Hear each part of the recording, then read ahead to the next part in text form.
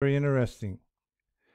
Okay, we'll go from, for we were saved in this hope, but hope that is seen is not hope. For when a man sees a thing, does he not hope for it? Or does he hope for it? But if we hope for what we do not see, we keep eagerly waiting for it with endurance. In like manner, the Spirit also joins in with help for our weakness. Now, they've muddled this up. This should say the Spirit also helps with our spirit. For we do not know what to pray for as we ought. But the Spirit himself, not itself, pleads for us unuttered, gosh, that's a bad translation, with groanings which cannot be uttered. But the one who searches the hearts knows the meaning of the Spirit, of what the Spirit is, because it is pleading in harmony with God for the holy ones. Now that's talking about the Holy Spirit working in us beyond our ability to reach God in the way in which only the Holy Spirit can do for us.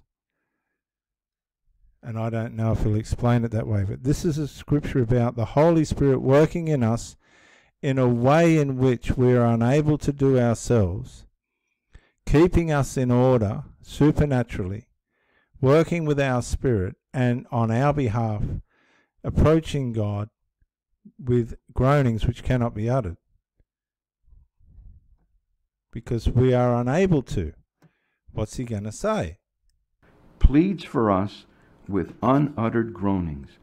But the one who searches the hearts knows what the meaning of the Spirit is, because it is pleading in harmony with God for the holy ones.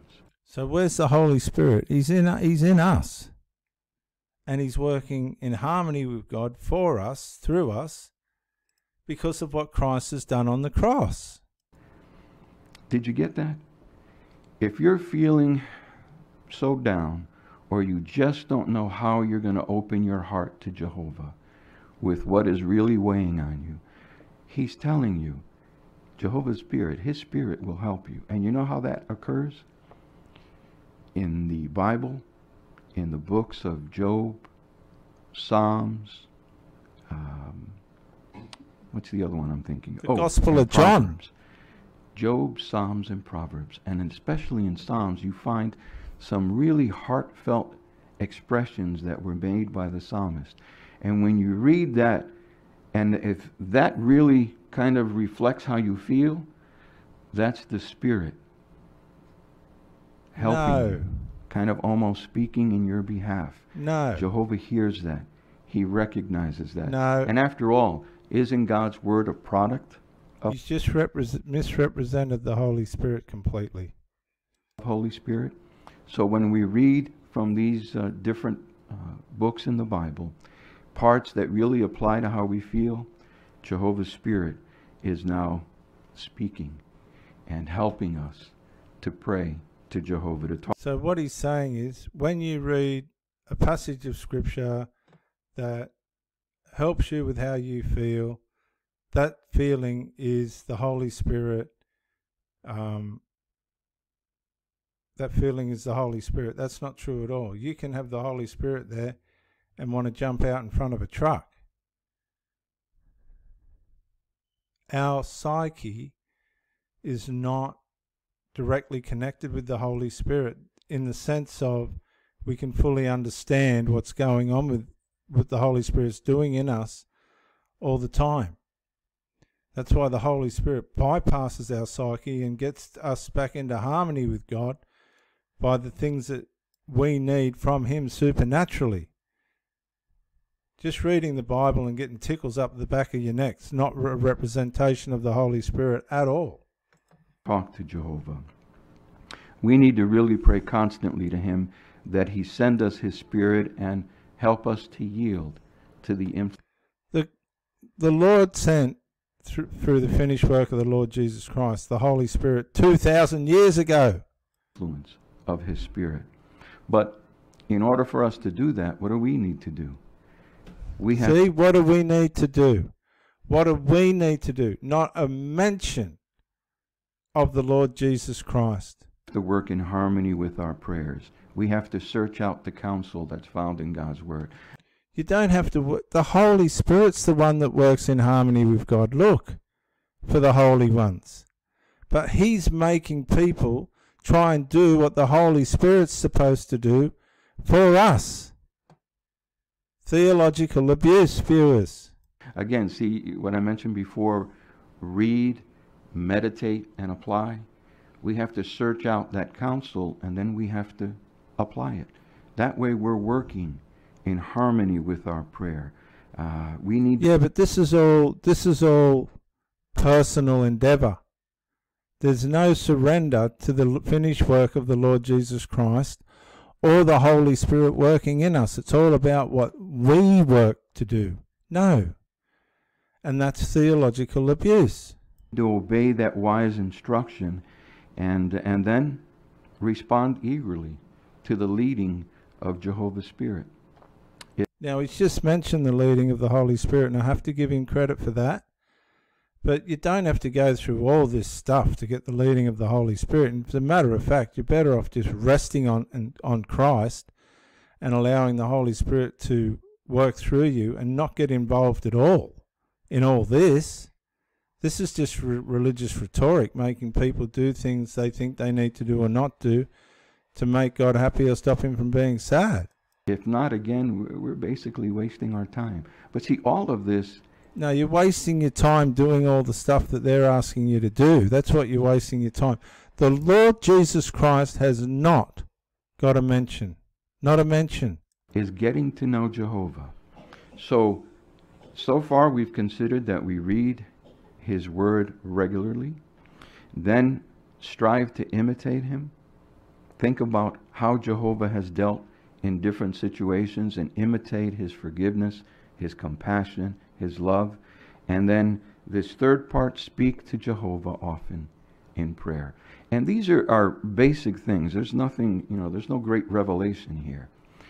But that's how you come to know Him. But they're leaving out. Who are they leaving out? They're leaving out the whole reason that the New Testament is written. Jesus Christ. They've left out the Lord Jesus Christ.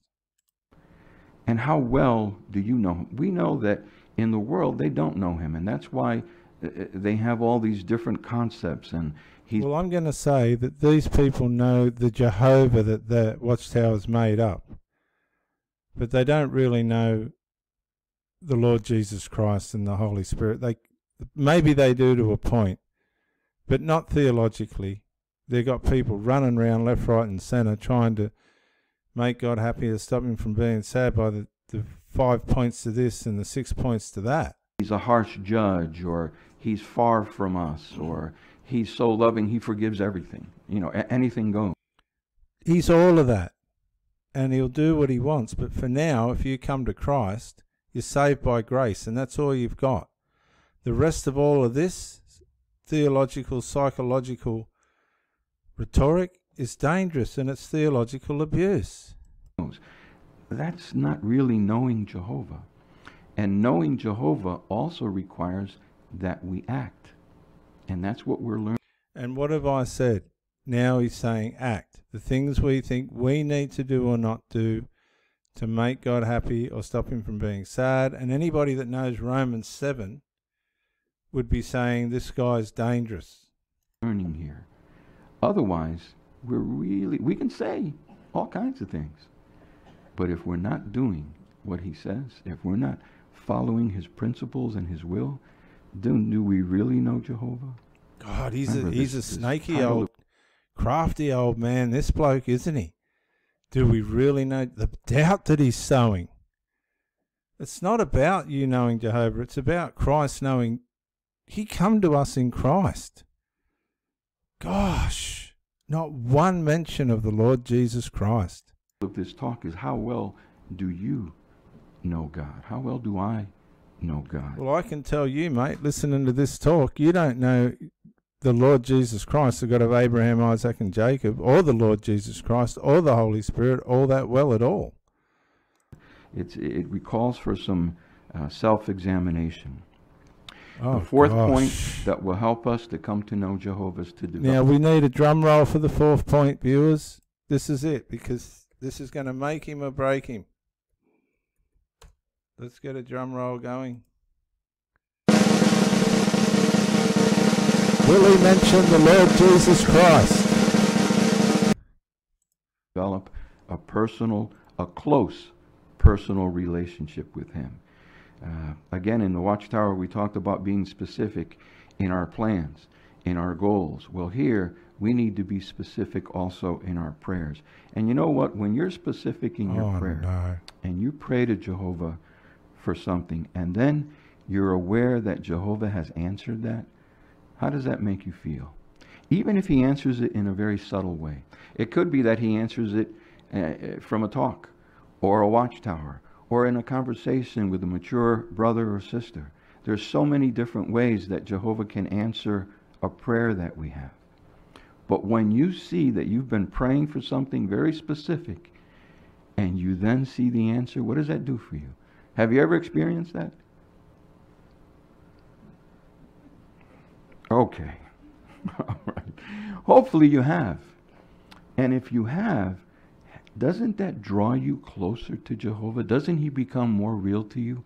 Because you say, you know, I'm not just saying these things in a prayer. I saw the answer to a specific thing that I prayed to Jehovah about. And we draw closer to him. He becomes more real to you. And the more that you express your innermost concerns to him, the closer he's going to draw to you. Because how does he feel as a father?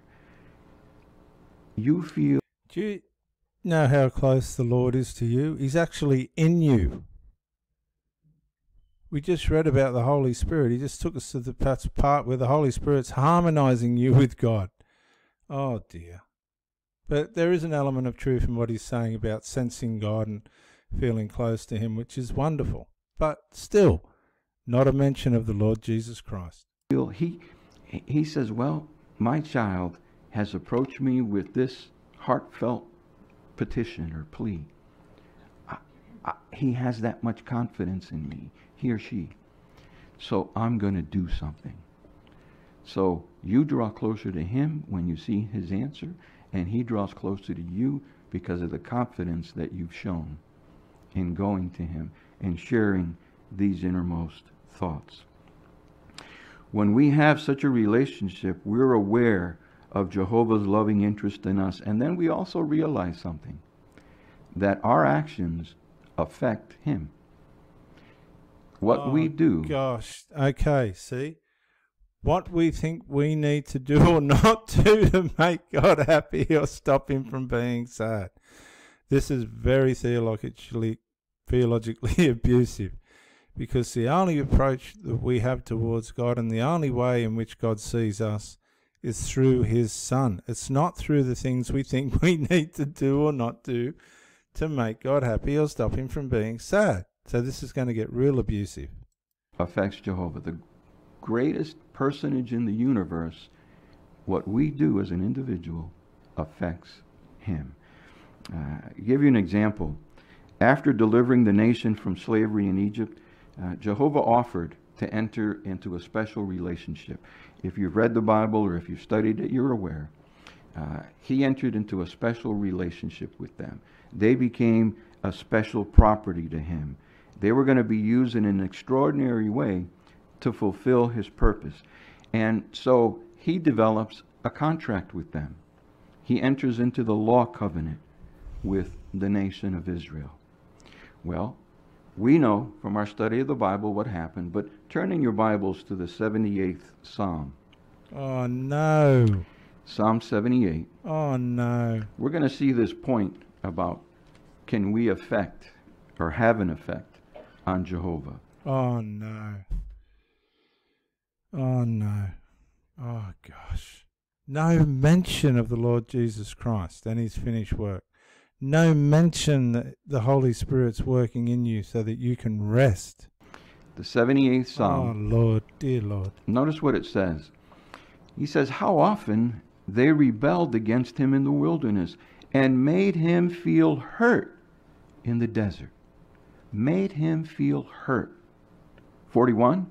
Again and again they put God to the test, and they grieved the Holy One of Israel. The nation grieved the Holy One. How's this for a guilt trip? Woo! One of Israel. We as individuals can make Jehovah feel hurt. You cannot make God happy or stop him from feeling sad. He's protected himself through Christ. He's protected us and him through the finished work of the Lord Jesus Christ. So this is a terrible case of theological abuse. To think that you could have an effect on God like that? Oh gosh. We can grieve him, and we can grieve his Holy Spirit. Now that's an important thing for us to know. Remember, coming to know him. You can grieve the Holy Spirit, but only by trying to approach God without Christ. That's basically how you grieve the Holy Spirit, by trying to approach God without Christ. Here's a facet of coming to know him that many people in the world don't realize, that their actions have an effect on Jehovah. No, I have to fully disagree with that, because we have a mediator who is the Lord Jesus Christ. They can hurt him. They can grieve Jehovah. If humans could grieve Jehovah, he would have committed suicide by now. I'm just going to say that, because nobody could cope with all the failings of humanity. That's why Jesus died on the cross, to protect us from God's wrath. And his Holy Spirit. The same way that an unruly child can cause his parents a lot of pain of heart, these rebellious Israelites caused Jehovah pain. They grieved him. But you know, it can go the other way. We can also have a positive and make him happy. See? And this is what I've said all along from the start of this channel. You cannot make God happy or stop him from being sad by the things you think you need to do. Christianity is about Christ, the finished work of the Lord Jesus Christ, and what he has done for us and his grace. Make him glad. Can you think of someone who, aside from his son, can you think of someone that made Jehovah's heart glad, that made him happy? I'm sure you can think of more than one individual. Someone that comes to mind is Abraham. Why? Well, because why hasn't he gone to the gospel of Christ? Does the Bible say Abraham was referred to as what? Jehovah's friend. But we're sons of God through what? Through faith in Christ Jesus. Again, he's not bringing out the gospel. He's not going to have a friend that he's not happy with. But Abraham made Jehovah happy. He affected Jehovah. So much so that he calls him his friend. That's an intimate thing for Jehovah. Oh, what's he leaving out, viewers? Watch this. Watch this.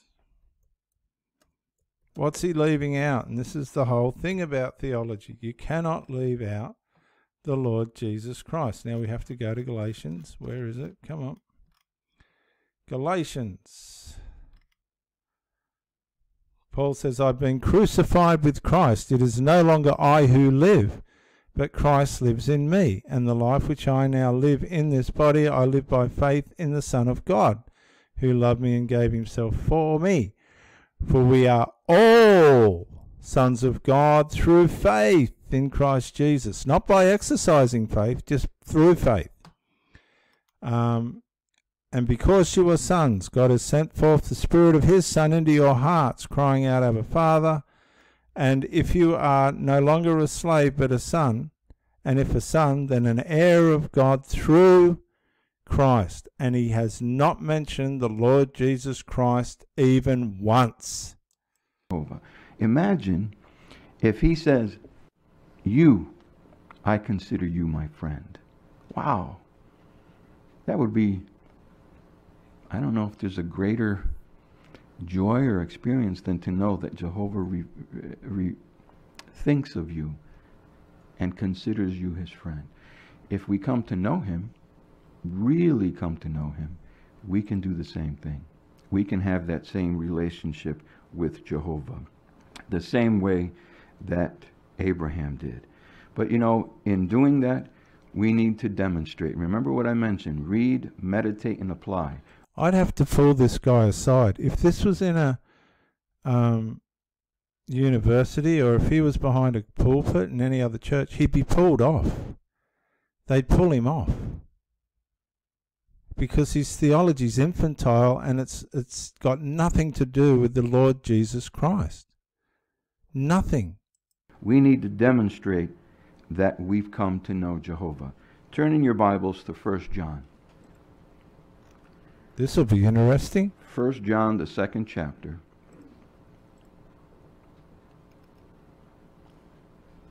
Look, this is all about And notice Jesus Christ, the righteous one. He what is a is, propitiatory said sacrifice for our sins. And 1 not John just 2:4. ours, but the whole world. the one who says, I have come to know him, and yet does not observe his commandments, is a liar. Now, what's his commandments, viewers? What was the new commandment? Jesus said, I give you a new commandment. And we have to go to it. We have to go to it. Because once you start reading commandments and things, you get lost in legalism. The new command... Oh, now I'm panic. Commandment. Come on. No. Command... New commandment. Okay, I'll just put... Oh, no, that's spelt wrong. Doesn't look right, does it?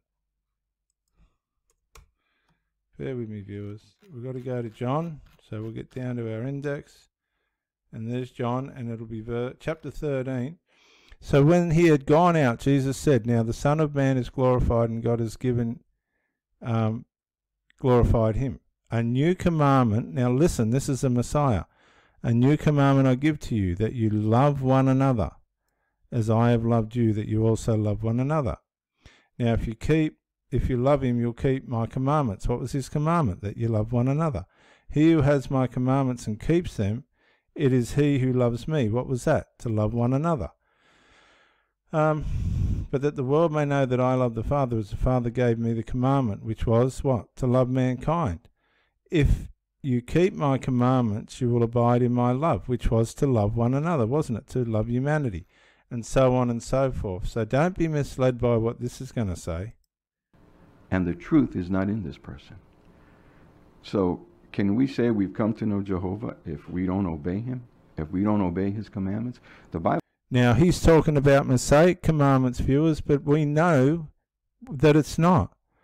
Jesus gave a new commandment that we were to just love one another, not even love Jehovah, but to love one another. The rest would be sorted out. God's got the religious side of this sorted out once and for all, but we are to love one another, which is the hard part. These fools can love Jehovah and be terrible to people. Don't worry about that. The Bible's clear. It doesn't mince words. It doesn't, it's not ambiguous. It tells us clearly.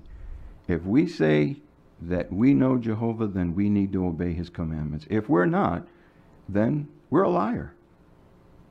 What commandments is he talking about? Because I don't want to go to Romans 7, because it says if you keep the commandments, you're just arousing sin.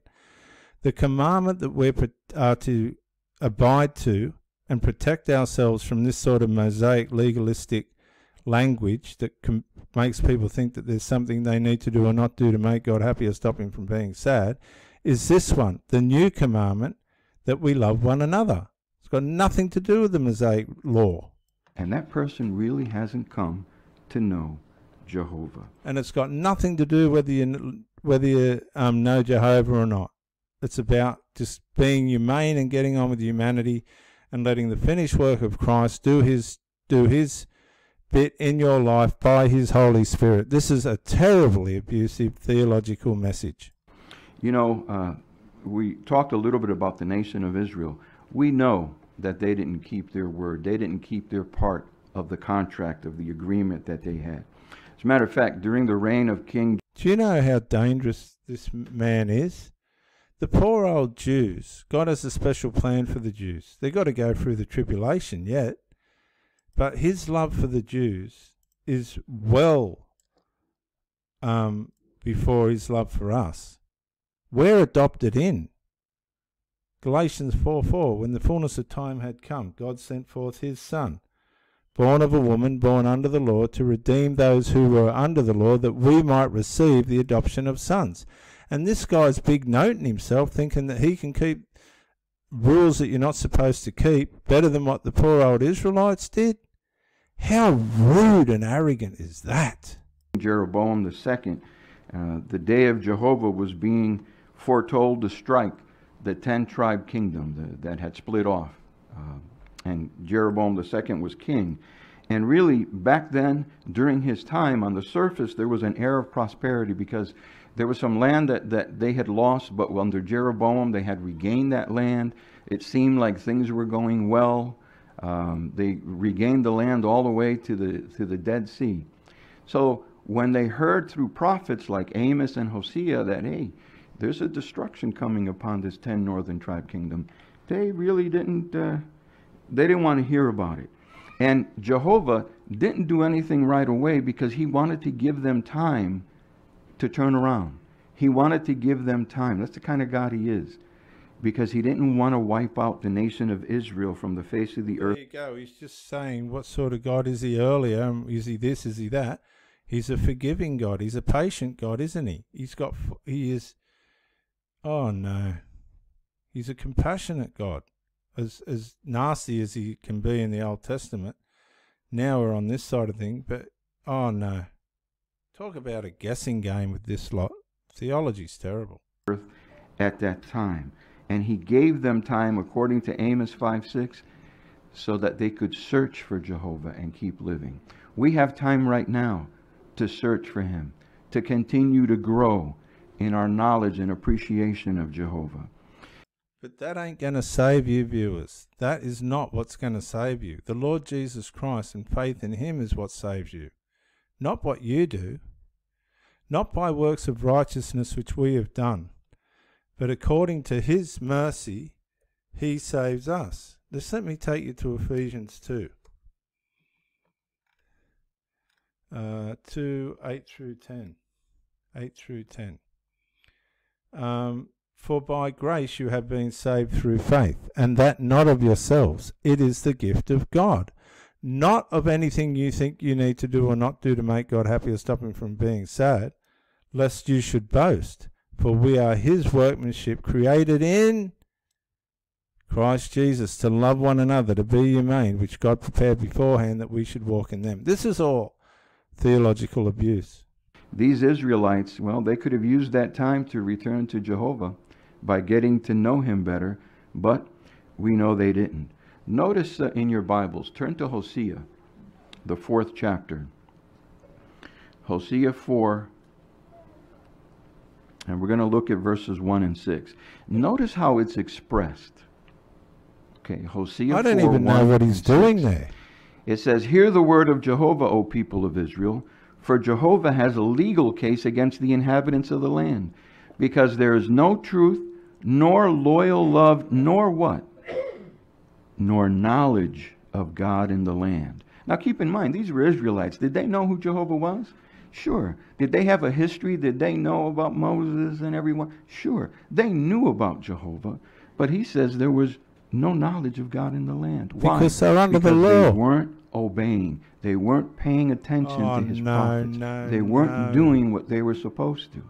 And then in verse 6, "My people will be silenced because there is no knowledge, because you have rejected knowledge. I will also reject you from serving as my priest, and because you have forgotten the law of your God, I myself will forget your sons." Because there was no knowledge. This is Old Testament theologically abusive religious rhetoric. And he should be dragged off the pulpit. He should be dragged off. Even his countenance has changed. As the message has gone on, he's deteriorated. Now he's getting nasty with the Bible. They had stopped coming to know Jehovah by no longer following his principles and his laws. We don't ever want to be guilty of that, where Jehovah says, "You have stopped knowing me." What happened? We don't ever want to let that happen to us. What a guilt trip. us. The Israelites, their knowledge was dead because it didn't move them to do his will. And you know, we can look at this even in personal matters, such as in family life. I'll give you a few simple examples. Husbands, what does Ephesians 5:28 and 29 say? It says this: husbands ought to be loving their wives as their own bodies. He who loves his wife loves himself, for no man ever hated his own flesh, but he feeds and cherishes it as the Christ also does the congregation. How did Jesus feel about the congregation? When we read in the scriptures, he loved them. He held them dear. Jesus just got to mention, viewers, now he's undermined his whole message. He's got the Messiah in there. That's what we want to hear. He cherished them. And even though they were imperfect, he was gentle and kind to them. Is that how we as husbands are with our wives? That's how we if should we be. know Jehovah, then that's what we should be doing. Knowing Jehovah means following that example as husbands. So you can see how knowing God comes into every aspect of our lives, including family life. What about wives? Ephesians 5:22 says, let wives be in subjection to their husbands as to the Lord. Jesus was a perfect example of submission. And as a wife, if you know Jehovah, you also can be a real good example of submission. Adam, and what did she do? She didn't respect that arrangement. She went over his head, as it were. She decided to do her own thing. No, she was deceived. You can't just do this. Eve was supernaturally deceived. As a wife. Is that what you do? Talk about controlling again, the women. Jesus God showed the perfect example. If we know Jehovah, we're not going to be perfect. Don't. That's not what we're saying. But we're going to try hard.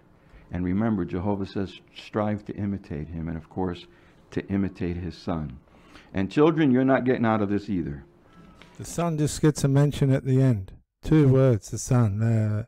Children need to follow the Bible laws and obey their parents. Ephesians 6:1-3 makes that clear. Children, be obedient to your Now he's hammering the children. Gosh. parents in union with the Lord. Honor your father and your mother. There are children, and it's sad to say, even within the Christian congregation at times, that lead double lives. When you lead a double life, you're showing that you don't really know Jehovah. God, the guilt trip. Your parents. The guilt trip. And Isaiah, because even back in Israel, there were young ones that were living double lives. This isn't something new. Isaiah said this: woe to those who are going very deep in concealing counsel from Jehovah himself, and whose deeds have occurred in a dark place, while they say, who is seeing us? Who is knowing of us? Oh, dear. Well, of course. Maybe your parents can't, but Jehovah can. And he does. And he sees what you do. So now Jehovah's creeping around all the corners and nooks and crannies. It's the same today. Even if you successfully hide your misconduct from your parents, as I said, you can't hide it from Jehovah. This So is we an want to encourage organization you that's hiding to pedophiles. not be living that double life. To get things in order, your parents can help you, the elders can help you. We're here to help you. All of us can demonstrate that we've come to know Jehovah by associating with those who know him and love him.